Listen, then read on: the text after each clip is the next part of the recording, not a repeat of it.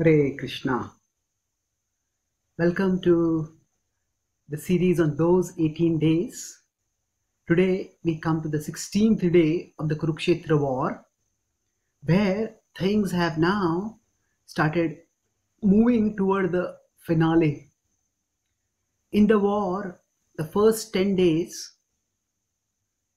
Bhishma was the commander. The next 5 days, Drona was the commander.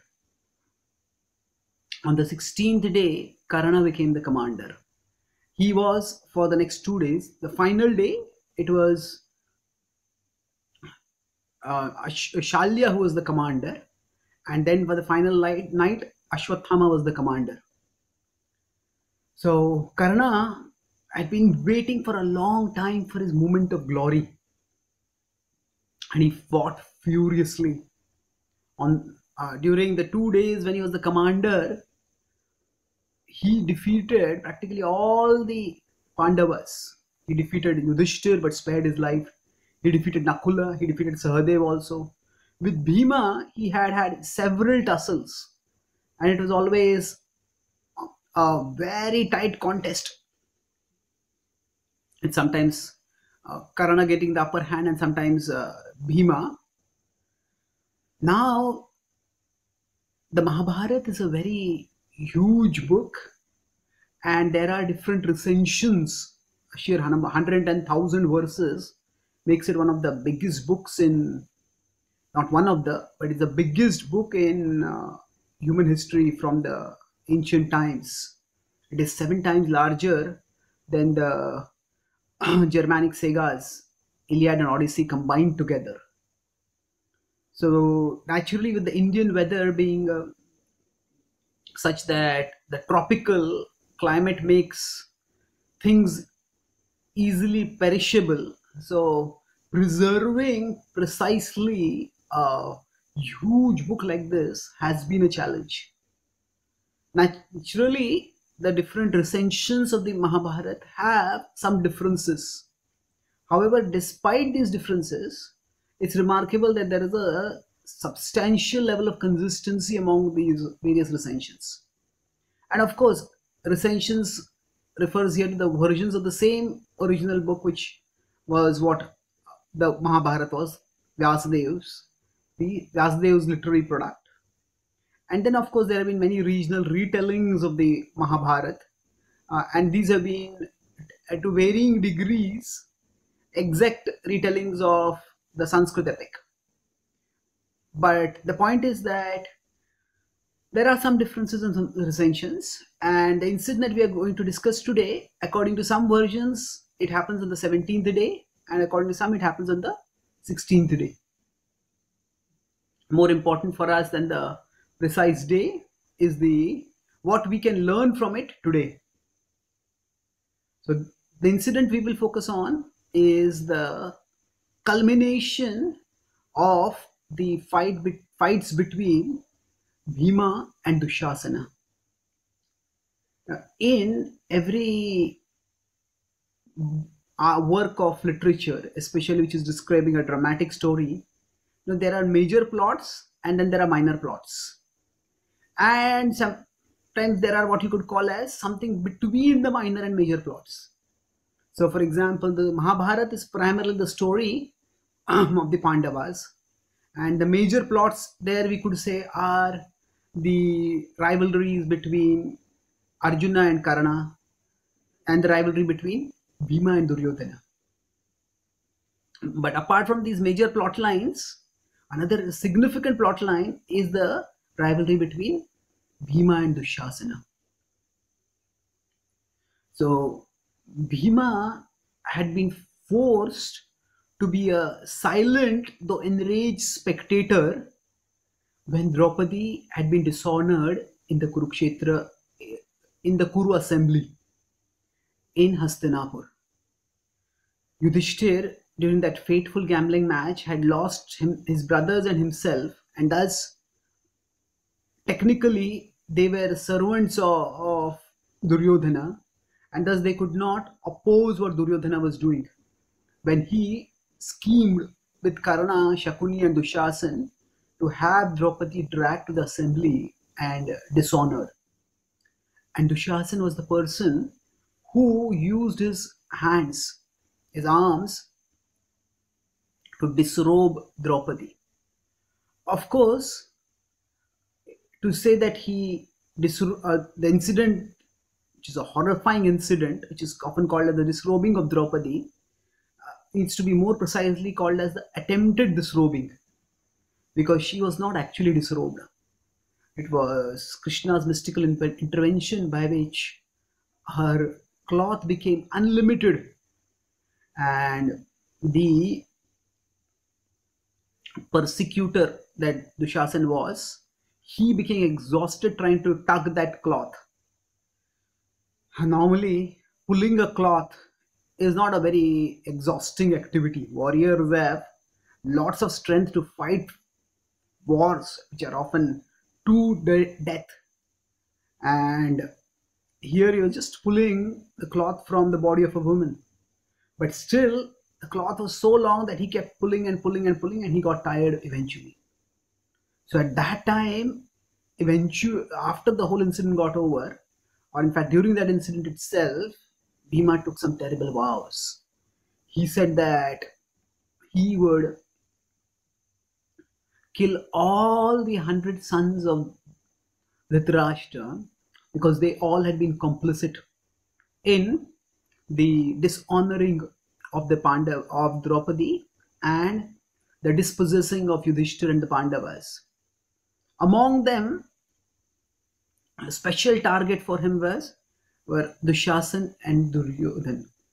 Dushasana had tried to disrobe Draupadi, and he said that I will I'll cut off the arm with which you try to disrobe Draupadi. He took another fearsome vow. He said, I will rip open your heart and I'll drink your blood.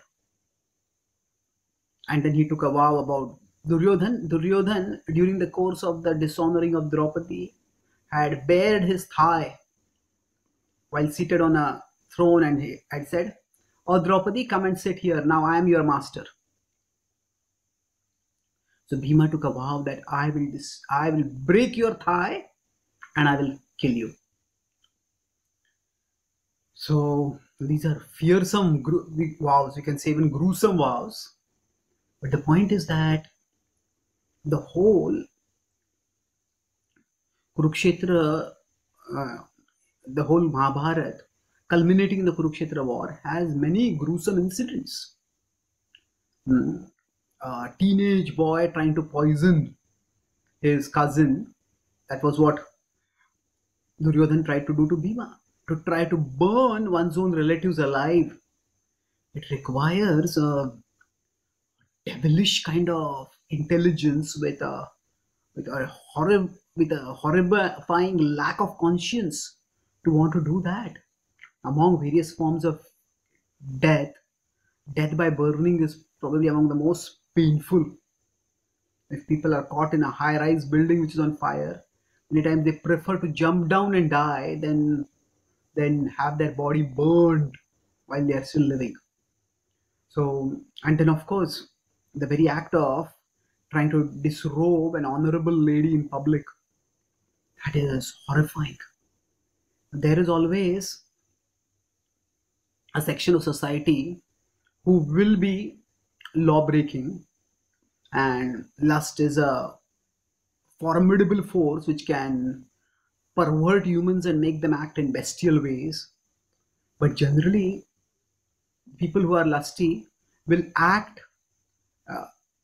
in privacy. Even if a man wants to molest and violate a woman, usually they would drag that woman to some private place and do something like that. But if someone does that in public, that means such a person has no fear of the law at all.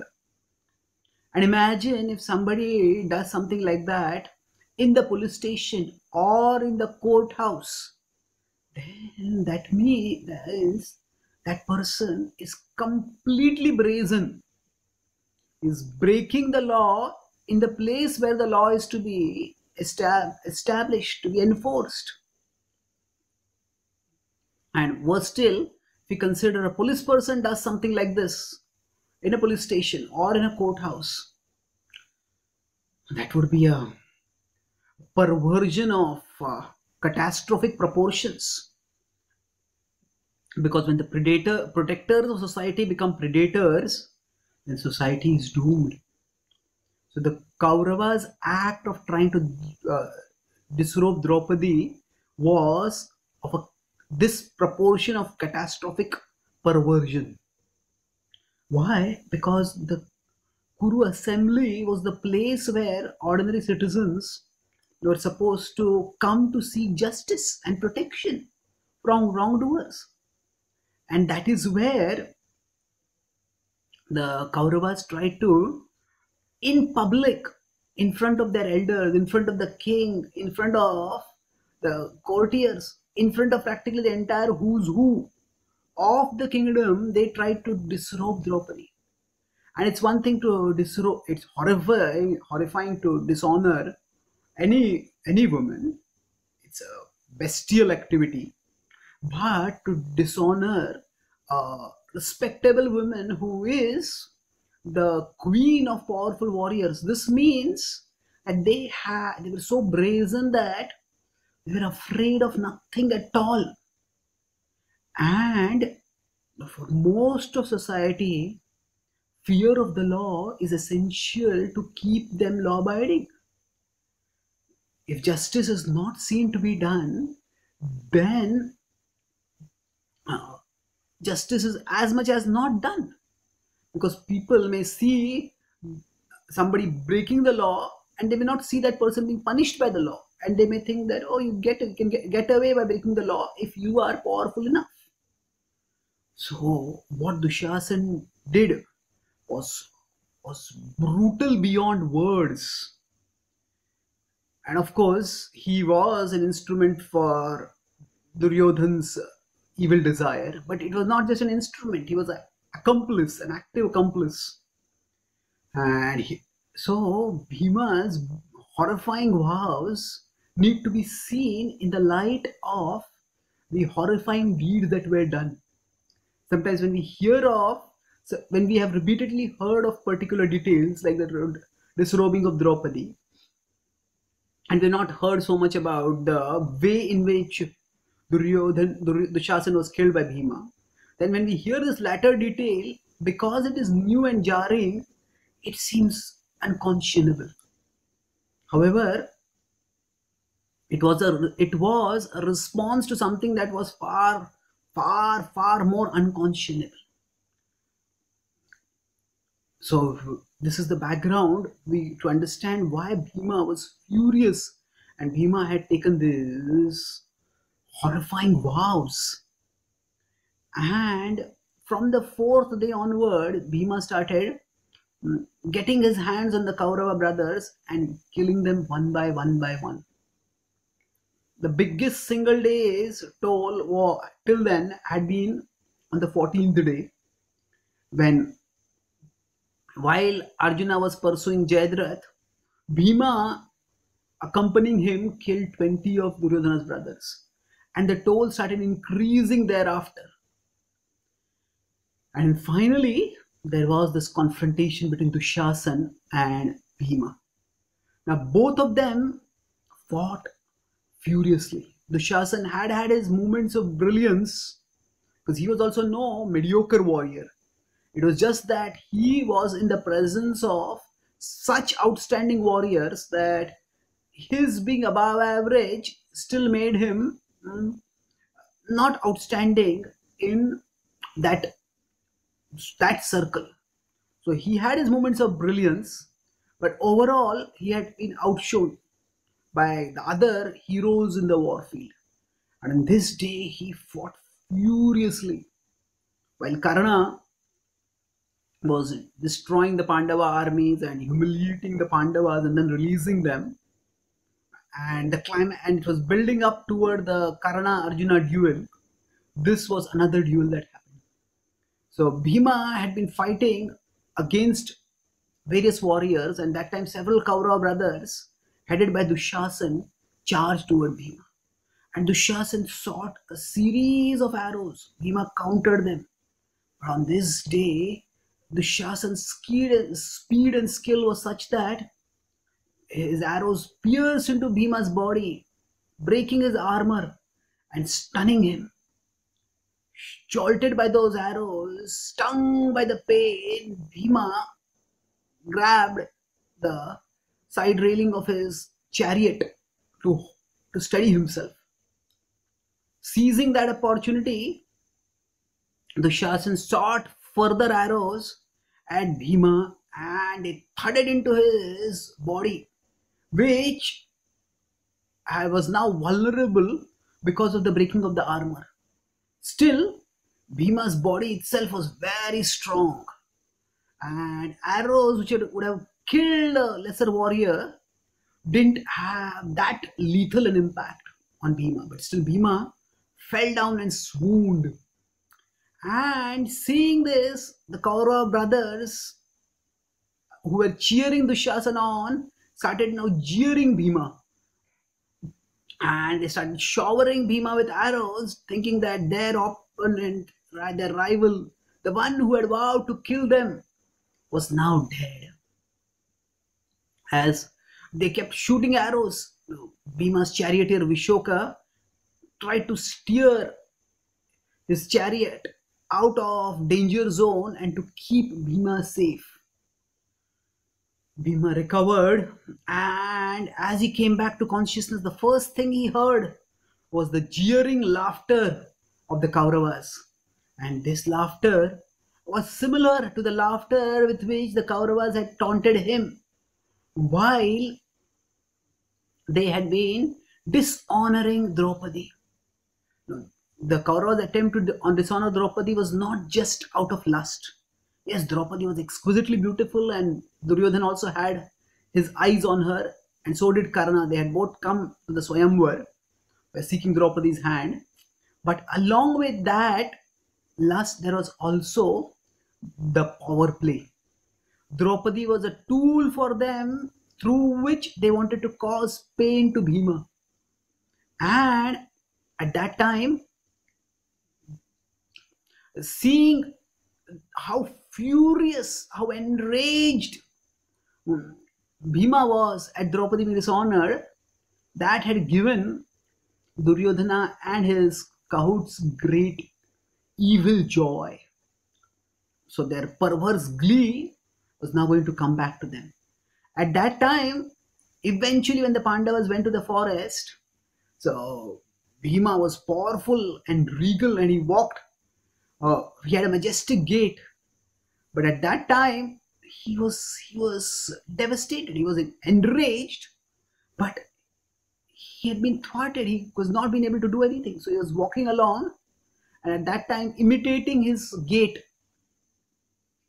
Dushasana had jeered him, calling, "Cow, cow, cow."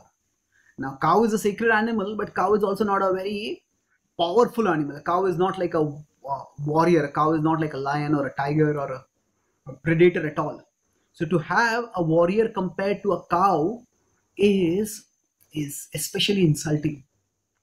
So as Bhima came back to consciousness, he heard the same jeering laughter that had played and replayed hundreds of times in his head as he had remembered those horrifying moments in the Kuru assembly. He got up and he looked at Dushasana. He said, "Laugh, O wicked prince, while you can.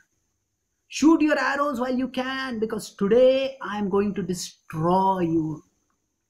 Bhima was expert with bow and arrows, but he was peerless with mace. So he picked up his mace and he started charging toward Dushasana on his chariot. Dushasana shot weapon after weapon after weapon. He hurled a formidable lance which was shining and seemed like a missile of doom, a streak of fire racing toward Bhima. But Bhima whirled his mace with such precision and power that that mace, that lance, that spear was shattered to pieces before it could even hurt him. And then as Bhima came close enough to Dushasana, that mace which he had been whirling toward the weapons coming toward him, he suddenly released it. And it had been moving with such force that when it came forward, Dushasana couldn't do anything. Dushasana had been preparing for a mace fight with Bhima if he came very close. But he hadn't been prepared for this mace being hurled from a distance. And the mace hit into him and threw him off his chariot. And he fell almost 10 yards away. Bhima's chariot was coming full force forward. And Bhima leapt off his chariot and charged toward Dushasana. And Dushasana tried to get up and run, but Bhima pounced on him and started pounding him, pummeling him furiously. Dushasana tried to fight, but Bhima was too powerful and too enraged. Then Bhima took the arm which Dushasana had used to disrobe Draupadi, and he caught it and he twisted it. This was the arm with which you caught the hair of Draupadi. And saying this, he twisted the arm so badly that Dushasana screamed in pain. He tried to fight, but there was just no fighting Bhima in this mood. Then Dushasana's arm was raised high up by Bhima, and he took out his sword. And Bhima had been roaring in fury, and Dushasana had been screaming in pain. And their combined shouts, especially the roars of Bhima, were so fearsome that the nearby warriors were petrified. Even Karna was stunned into silence and inaction as he watched this horrifying drama unfold before his eyes. Just while everyone was watching, Bhima raised his sword up and lopped off the arm of Dushasana and flung it far away, as the decapitated arm with its bloodied inner part flew through the air. The warriors just ran aside to get out of its way. Then blood started gushing out of the shoulder stem of Dushasana, and Bhima bent down and he picked up that blood in his arms and brought it to his mouth. And he said, this blood is sweeter than my mother's milk. This is sweeter than the water of the purest river. This is the tastiest thing I have ever drunk. And his whole face was filled with blood. And then he took that same sword and he raised it high up and he brought it down straight into the chest of Dushasana. And Dushasana was petrified, as he was already in mortal pain because of his arm being cut off so brutally. But then as he knew his death was going to come, he knew that nobody could save him at that moment. He was horrified, and then Bhima pierced his sword deep into the chest of Dushasana and killed him. And Bhima got up and roared in fearsome proclamation of victory that caused nearby warriors to drop off their horses in fear. And Bhima ran across the battlefield, his whole face bloodied. And seeing this, Karna dropped his bow. The warriors nearby started thinking, this is not a human being, this is a Rakshasa. This is a cannibalistic demon who has drunk human blood. It was Shalya who had to remind Karna of his duty so that Karna could overcome the shock. And then Duryodhana's brothers who were nearby, who had been attacking Bhima with Dushasana, were struck with fear and rage, not knowing whether to flee from the slayer of Dushasana or to fight against him. They stood there as Bhima kept roaring in rage and victory.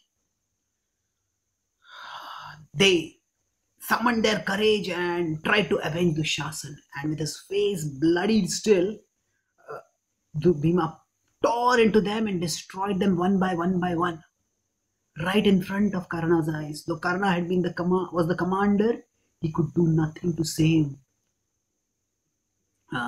his king's brothers, Duryodhana's brothers. And thus Bhima scored a victory that was, from one perspective, glorious, other perspective was gory. So now here, you might say, what kind of person would drink blood? How could a Pandava, how could a devotee do that? This was indeed the question that Dhritarashtra asked Bhima when the Pandavas went to meet him after the Kurukshetra war. And at that time, Bhima told, "You should know, O king, that I did not let that blood go down my lips. I had taken a vow in anger, and I had to honor that vow." So he said, "I brought the blood to my mouth, but I closed my mouth." And why did he do that at all? Why take such a vow first of all, and then why go about fulfilling that vow? The vow was taken to show that evil actions will have consequences. Those who try to dishonor and disrobe and abuse and violate honorable women, or any women for that matter, they need to be punished in ways that are scary. And Dushasana's punishment was of that category.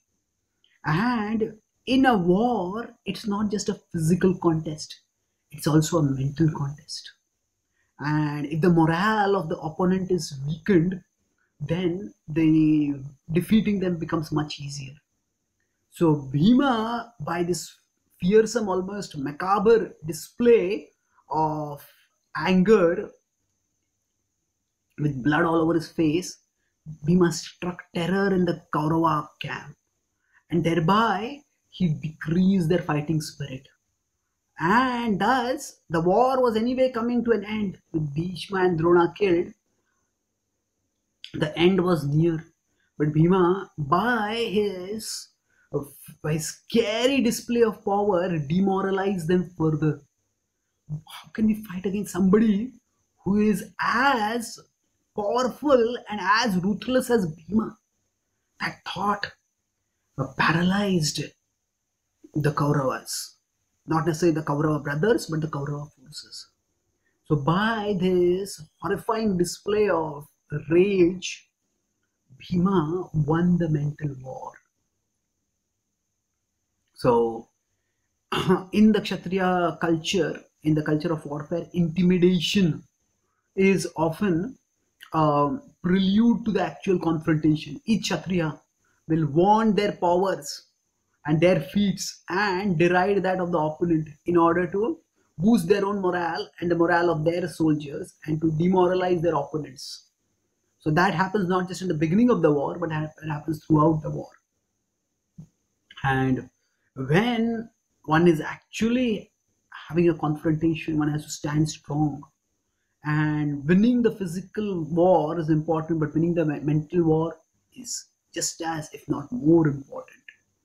And through this incident, Bhima shows that just because one is devoted and virtuous doesn't mean one is going to be weak. That when required, even those who are devoted are up to not only fighting the mental war in the most uncompromising of terms, but also winning in the most unnerving of terms. Thank you. Hare Krishna.